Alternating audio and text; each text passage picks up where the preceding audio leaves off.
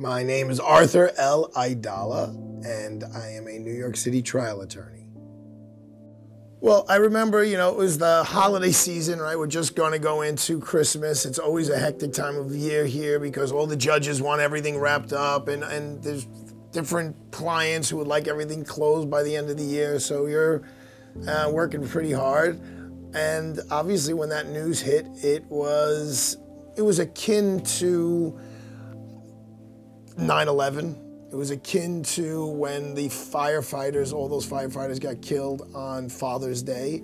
It's just one of those moments in life that everything stops and there's a sense of shock.